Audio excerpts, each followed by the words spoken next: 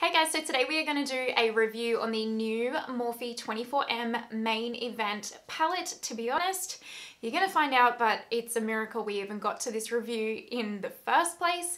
But if that sounds interesting to you, then make sure you keep on watching. But before we get started, please make sure you hit that subscription button and that notification bell so that you and I can be friends. Also, make sure you come and check out my Instagram. I post lots of photos and reels and videos, and I would love it if you came and followed me over there. Now, let's go ahead and do this review. So like I said, we are going to be reviewing the new Morphe 24M main event palette. Now this palette got released, I think it was the 14th of August, which was the 15th of August in Australian time. And I originally wasn't going to purchase this palette because the color scheme really intrigued me, but I was just kind of like, I've just recently purchased quite a few palettes. I don't really need another one. Now, if you haven't seen the inside of this palette, this is what it looks like, and you do get 24 shades in here. And the formulas are what drew me into the palette because you do get a mix of mattes, shimmery metallics, glitters, and also these wet hydro liners, I guess you would kind of call them. They're calling them the headliners, but basically they're just like water activated shadows, I would call them that. For size comparison, this is the Imagination palette compared to the 24M palette. So it is quite a bit bigger, but you do get 4 additional shades, and they are like bigger shades. In the palette, they're these kind of really big round ones right here. Now I'm going to give you guys a bit of an up close here of the palette and the shades. Hopefully the lighting's not too bad so you can kind of see what the shades look like as true to color.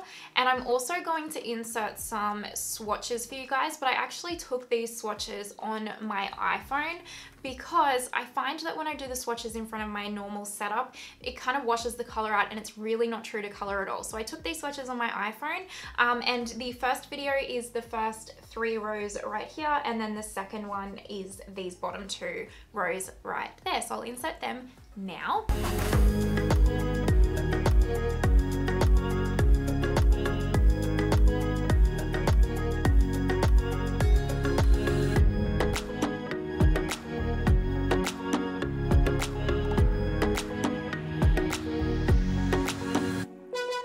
Now what I'm going to do is I'm actually going to give you guys my thoughts and my review first, and then if you are interested in how I got this eye look and this makeup look, I'm going to have that at the end, just as kind of like a sped up tutorial. I'm not going to talk through it or anything, it's just going to be with music, but you will very much be able to see how I got this eye look. It's very, very simple. You get 4 actual kind of pressed glitters in this palette, which is these 2 shades and these shades right here, which are just basically packed glitters, if that kind of makes sense. I do have the Legends shade, which is this one right here, on my eyes today as kind of like a topper.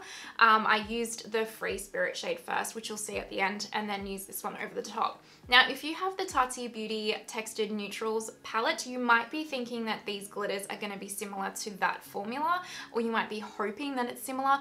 It's not similar at all. It's definitely just a pressed glitter, and that's it. There's no pigment to them or anything like that. It's just a pressed glitter. So I wasn't when I swatched the glitters and saw that, I wasn't as excited for them because I was anticipating more of that Tati Beauty formula, and I don't really want just plain glitter, if that kind of makes sense. So I would have rathered that they took the glitters out and made them more of like a suspended glitter kind of shade if they weren't going to make it like a pigmented glittery type shade. Hopefully that kind of makes sense. Hopefully. And then you get 5 kind of traditional metallic-y shimmery shades, which is like this one here, this one, these 2, and this one right here. And these swatch beautifully and they perform beautifully on the eyes. They're kind of like that traditional Morphe shimmer metallic formula. And then you've got this one here, which is kind of like a mix between a glitter and a metallic and a shimmer. It's a lot chunkier than the other metallics in the palette, but it's not all the way a glitter, but it does work really beautifully. I've played with this shade already and it is very, very nice on the eyes. Now I'm going to get into the really kind of nitty gritty parts of the review for me. And I'm going to try and make this review not too negative, because let me explain to you why. Basically, my overall thoughts of this palette is I don't like it. So I have tried to film this review twice now. This is my second time filming it. And on the first day when I tried filming this review, I redid my eye look 3 times to try and get it to work. And the third time I kind of did film the review, but it just like, I was not happy with the quality of the way the the eye look came out kind of thing. And then today I have redone my eyes 4 times. I'm not even kidding you. I have redone my eyes 4 times. It was so frustrating. I was ready to throw this palette through the window. I am not even kidding you.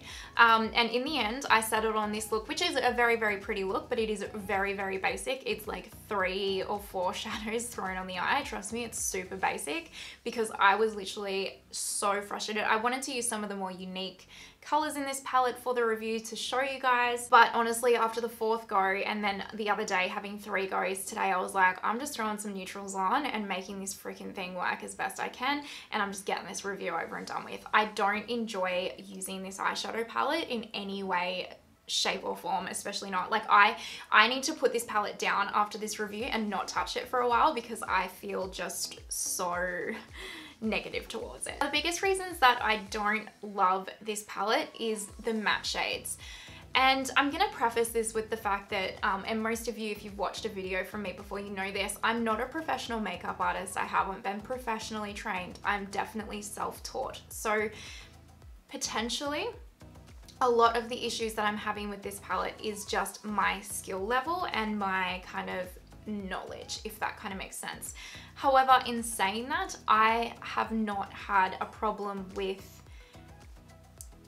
really no other eyeshadows palettes that I've ever tried, or eyeshadows that I've ever tried. I've always been able to kind of, even if they're a different or finicky formula, I've always been kind of able to finesse them or practice with them to get them to work for me. But after trying with this palette like 7 or 8 different times, I can't get these mattes to really work for me. The mattes for me are just muddy messes, like absolute muddy messes. These 2 shades here, if you even try and use them really with kind of anything else, they just completely turn into an absolute muddy mess. I can't stress to you guys enough, like these mattes just suck. I'm sorry, they do. I'm just putting it out there, they suck. In my opinion, they suck. Like I said, the metallics in this palette are really, really beautiful. I don't have an issue with them. They are actually very, very beautiful, the metallics in here. And the glitters are fine if you like glitters. I don't personally like these kind of chunky, choppy, glittery things. And I didn't think that that was what the formula was gonna be. But if you like glitters, you know, or glitter in general, then you're probably gonna really like the pressed glitters. Now the headliners, which are down the bottom here, which are like the water activated kind of shades, they are literally the reason why I bought the palette. I was super intrigued by them, and I thought having, you know, such neutral shades as water activated liners in a palette would be really, really handy. And the shades, like, they're okay, I guess is what I can say to you. They are buildable, I will say that. I used the navy shade yesterday and it was very pretty. I tried to use the brown shade today in a look and it was very patchy, and I got so sick of it I gave up in the end. The black was fine, I tried to use that. Again, I wouldn't say it's like the best thing in the entire world, but they're fine. Like, these are fine. They don't wow me. They're not super, super pigmented. You do really need to quite build them up. And I would recommend absolutely saturating your brush to use these, because I find that if you just kind of give it a couple of spritz and use it, you're gonna really find that you're like pulling at your eye when you're trying to create the wing. But when I really saturated my brush, they glided on a lot easier. But then in turn of that is that they don't go on as pigmented and opaque, so you kind of need to build it up quite a lot.